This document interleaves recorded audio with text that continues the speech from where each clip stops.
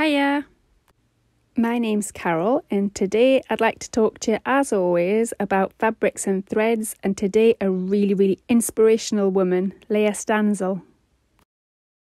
So when I first started doing patchwork many years ago, I came across a book in a library that just blew my mind.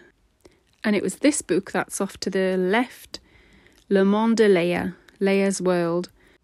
So this was before there was so much content on the internet. And nowadays we might be pouring through Pinterest all the time, but at this time it was really, you got your information from the library. So I got this book out and I opened it up, and it was just like nothing I'd actually seen before. Patchwork mixed with pearls, mixed with ribbon embroidery, mixed with creepy faced dolls and older teddy bears and vintage ornaments, vintage toys. So let's have a look at this book together.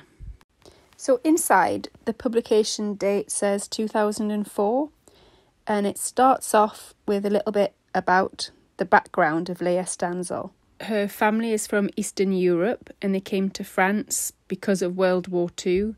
It looks like her family were well educated, but that her father couldn't get a job in France, doing whatever he was doing before the war, and that he worked in men's clothing. But we don't really learn an awful lot more. And I must admit, when I was trying to find out more information about her life, about what she thinks, about what or who had an influence on her work, there's not as much as I would have liked out there. I would have liked to have seen some extensive YouTube interviews with her where she talks, because she does have a YouTube channel.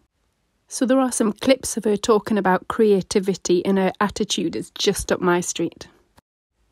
But these videos are only a few minutes long, and here we're talking about a woman who's had a huge amount of influence, even just on the people that I know around me.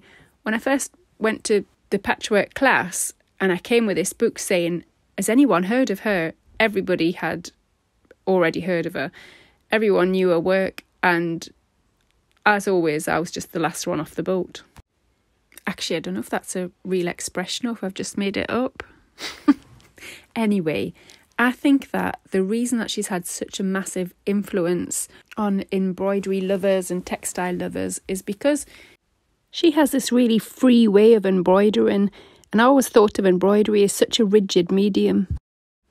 Her work isn't just decoration, it's an expression. It expresses things, it makes you feel things, and I absolutely love that.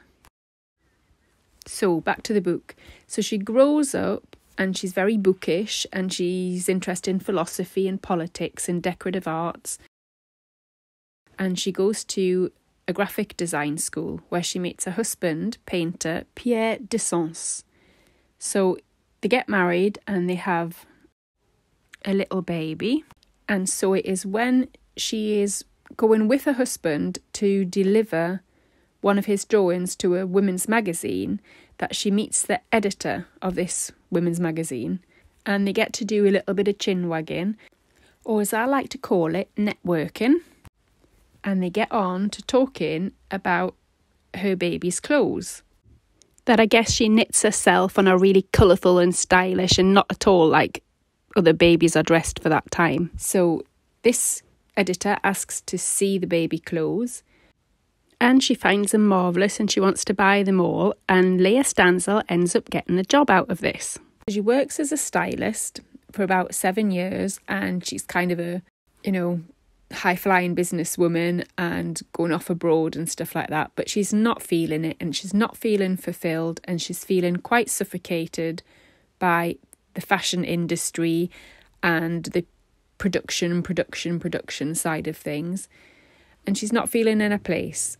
So she takes a year off, so like a sabbatical year.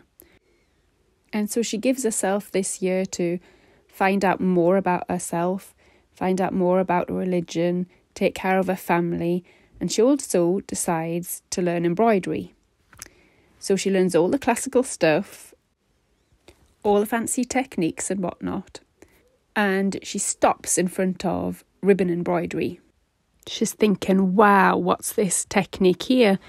And by this time, it's kind of already almost forgotten.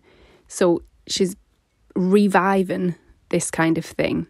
So she's enjoying the embroidery, but there's still something missing. There's still some way of doing things that she hasn't kind of figured out. And she's thinking that it's the lack of space, not enough space. Mais quoi faire? So the sabbatical year finishes. She goes back to work, but she's still not fulfilled. But then she goes to this textile salon.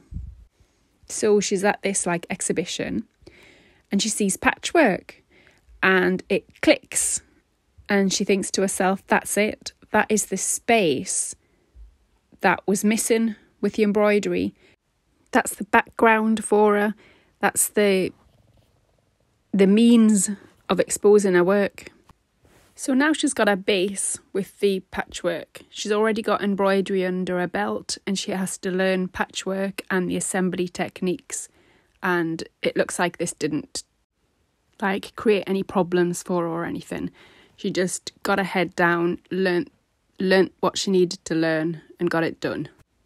So now you're getting patchwork going beyond its own usefulness, if you know what I mean. It's not just to keep you warm at night and put on a bed. It's coming off the bed, it's going on the walls. It's an artistic medium. She's created this kind of surreal universe in fabric and threads. But as so often is in these kind of circles, when she wants to expose her work, when she wants to get accepted into exhibitions, they're just not accepted. It's considered too quirky for the traditional and too traditional for the modern. So they're not having it and she's not having it that they're not having it, and she just isn't discouraged and keeps on going. And little by little it starts getting appreciated for its real value, her work. And she starts teaching all over the place. She's always on the move, doing workshops, showing other people how to do stuff. And I really, really like this. This is the kind of attitude that I like, this sharing of skills and know-how and really just encouraging other people to do it. So she writes, I like the atmosphere of women's meetings, like these quilting bees of yesteryear, where we gather to quilt a quilt, where women meet to acquire know-how and flourish. What do you all think of that? Because I really do feel like textiles brings people together. So you get this whole mix of people from different backgrounds. In our patchwork group, different countries, different ages, and everyone coming together for this love of textiles. And sometimes I feel a little bit sad for young people because they're not being exposed to textiles in the same way. Even when I was at school, we did very little, but we did do a little bit, and I can remember it really well because I liked it. And I wasn't very good at a lot of things. I struggled with the reading and writing business because of dyslexia. So arts and crafts were a way of expression and a way of succeeding in something. At least it was for me, and I'm a bit concerned that it's been taken away now and a bit looked down upon. Let's valorise it, let's bring it back. So the other day I was at a woman's house. This is a bit of a tangent, but I want to tell you about this. She had this piece of embroidery over the back of her chair, and I was saying, oh, did you do that? It's really nice and what have you.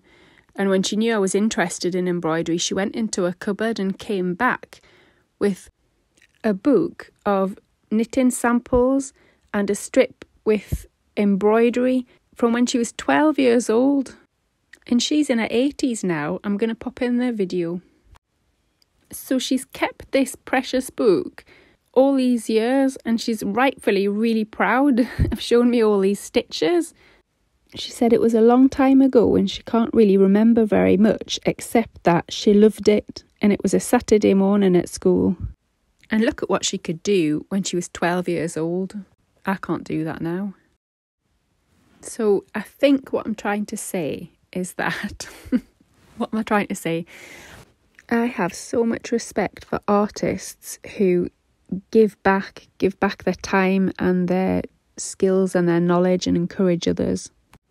And if you've been inspired and you've had a good teacher, you might just still have your work from that period in a nice book 70 years later. So she in particular talks about how people hesitate to put their name on their work and how it's really important to put your name and a date on your work. She says that everybody is creative, that life is all about creation, the creation of everything, the creation of your space around you, the creation of a garden, the creation of the food that you cook, the relationships you make. And she talks about this idea of, in the West, having a very different attitude to different arts, so that you have noble arts, then you have poor arts, like neglected arts, almost despised arts. And that in some other cultures, like for example, she says that in Japan, you don't judge the medium, you're judging the approach, you're judging the value of what you've done. So judging the work, but not the format in which it's presented. She uses the example of going to some sort of chic dinner, lots of intellectuals there and everyone's talking, and you ask someone, what do you do? And he says, I'm a philosopher, I'm a sculptor. So what do you sculpt? I sculpt stone. And everyone's fallen over themselves. Oh, fantastic. Even if he just sculpts big poos, it's still, wow, he's a sculptor. And then you say, and you, madame, what do you do? And you say, oh, well, I crochet. And everyone just goes, oh, crochet. And there's a little bit of laughter around the room. Even though her crochet might be absolutely sublime and much better than his sculpture. And just another little tangent that I'll go on is, I knew a couple of years ago a young man, he was in his 20s, and he did knitting, and he knit an awful lot. And he knit children's toys, well, just like cuddly toys, from just out of his head. So he didn't have any pattern for it. And he did dragons with these like spikes and horns and wings and bumps on their backs. These were just like amazing cuddly toys that he just made up out of his head. And I was like, oh, what a talent, what an imagination. And when I'd say, can you not write these patterns up? Can you not try and sell them? And he just said, I don't know how to do that. He needed to get out networking, he did, didn't he? But his knitting was largely unappreciated by all the people around him who were like rolling their eyes and going, oh, he's always knitting, he is. Wasting his time. Well, no. Right, tangent over. And I'll just say a few more things that I really like about her attitude, and then we'll finish. I'm trying to make these videos shorter and they're going on longer. So she addresses the problem of when people say to her, but I don't have any ideas. I'd like to, but I don't have any ideas. And she says that ideas aren't intellectual things, an idea is an urge, and that the creative process already starts when you're actually collecting those things with which you're going to work. So going to the second-hand shops, going to material shops, finding things like in your grandma's cupboard. For me, sometimes it's even in my kids' toy boxes and things like that. So she's saying when you've already collected these things that you love because you love the colours, you love the textures, you love the styles of things, and when you put these things out in front of you, that's when the ideas come. And I must say that I just get an immense amount of pleasure going to second-hand shops and looking at all the different materials and threads and beads and pearls and things like that. I really love it. And I think second-hand shops are even better just because each article is different from the one next to it, isn't it? There's no two things the same. And things have got a history and a story behind them. And now we'll just quickly address another issue that I really like her attitude with. And that's other people's perception of your work. Sometimes it can be quite devastating when you've done something and you're like, oh, I really like that. And then you've got negative comments and all judgy behaviour and things. So she says that just don't listen, don't hear it, and don't ask. Problem solved. Don't find the value of your work through the eyes of other people. So look, that's enough tangents and rants. And I hope you've been inspired by Lea Stansal. I was absolutely certainly inspired by her work when I saw it. And I would love to have gone to one of her workshops. Her stuff is fun and it's surreal and it's colourful and it's beautiful. So obviously you can look her up on Instagram and YouTube, all the usual suspects. And I guess I should say I hope I have got all this information right. There's just not as much out there as I would have liked. But then I guess having said that, I am an Aussie Parker. So like it if you've liked it and subscribe if you wanna. Thanks for watching.